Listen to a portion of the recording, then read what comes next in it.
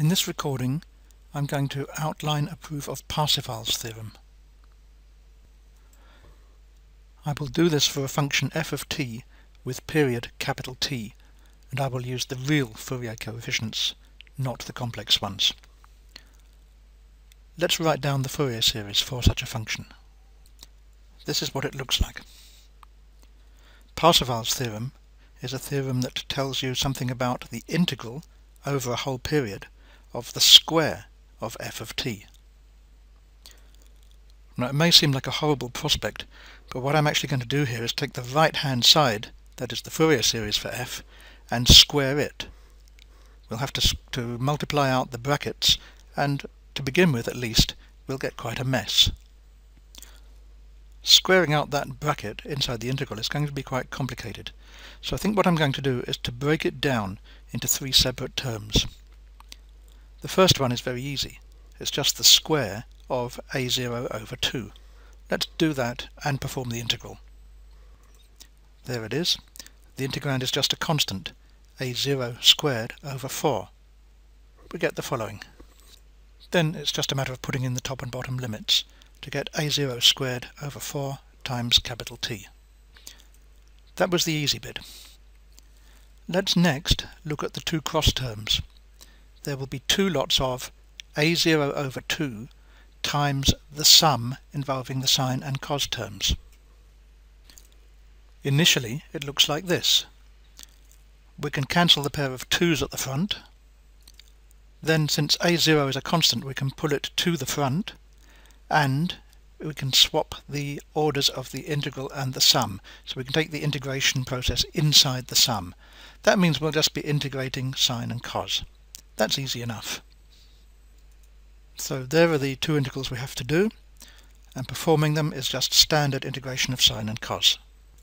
Don't forget that sine anti-differentiates to give negative cos. And then of course we have to put in the integration limits, 0 to capital T.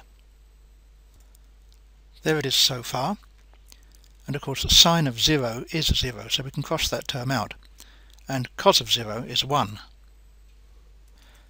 What about the other pieces? Well, it helps if we remind ourselves what omega, that little thing that looks like W, really is. Remember, it's 2 pi divided by t. So if we cross multiply, omega times t is 2 pi. Let's erase omega times t in the expression above and replace it with 2 pi. Well, I hope that's made things a lot clearer.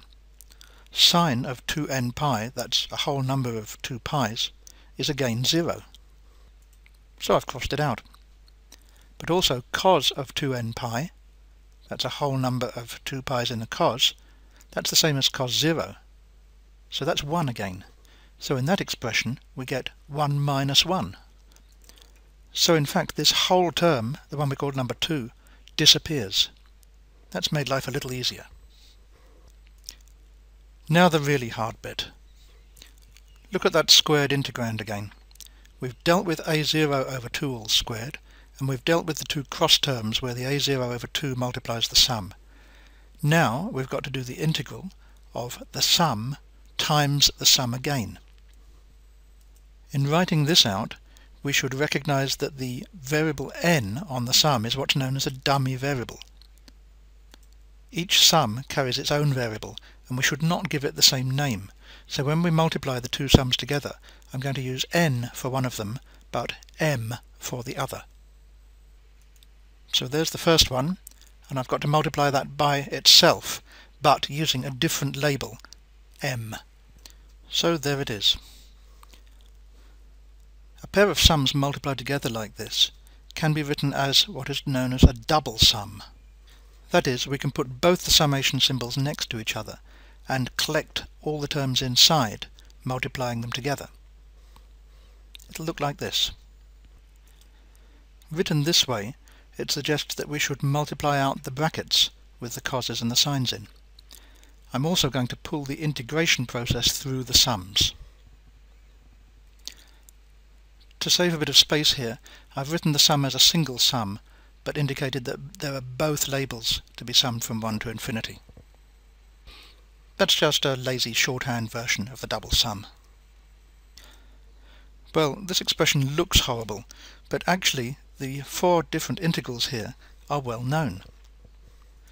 In fact, it can be shown that, since we are integrating over a whole period, the integrals of all these expressions are always 0, except for the special case where n and m happen to coincide in value. So for example, with cos omega t, cos 3 omega t, the integral will be 0. With cos 2 omega t, cos 7 omega t, the integral will be 0. And the same for the other combinations. The only pieces that survive will be when the n and m are the same. In that case we will have cos squared of n omega t and sine squared of n omega t. The mixed things with cos and sine are always 0, even if the n and m are the same. Let's write out that information. So in fact, as we evaluate the integrals of this enormous double sum, almost everything will disappear. The only place where anything will survive is when the labels n and m are the same in the double sum. That means that the double sum will actually just revert to a single sum with the labels the same. We will get the following expression. All through this expression the squares have now appeared because the n and m are the same, so where we had before an times am, those are now the same thing. So that's just either an squared, or if I preferred I could still use the label m, it doesn't matter. I've chosen to use n. So an squared, and also the cosines squared, because again the labels inside are the same.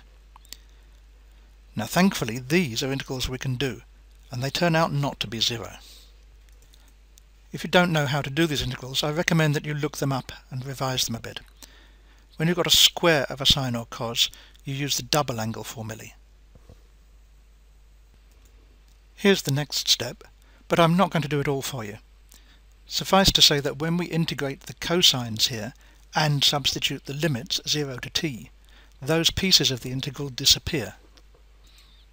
That leaves the very simple integral to do of just integral 0 to t of a half dt in both cases.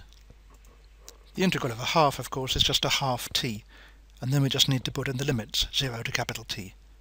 So finally, here's our expression for this last term in this horrible series. And that's term 3 finished. So now we need to put everything together. To remember where this started, we were looking at the integral from 0 to capital T of the square of f of t dt. We expanded brackets and broke it up into 3 terms. Let's go back and remind ourselves what term 1 was. Here it is. It was a0 squared t over 4. Let's write that down at the bottom. What about term 2? Do you remember that came to 0? Let's just check it. Here was the calculation, and right at the end I managed to cross everything out. So term 2 doesn't contribute. That leaves term 3, but we've got that now sitting in front of us already. Let's just copy it out. We're nearly there. This is Parseval's theorem, except that usually, more conventionally, people take the capital T and divide it down onto the left-hand side, so that it doesn't appear on the right at all. Here's the final form.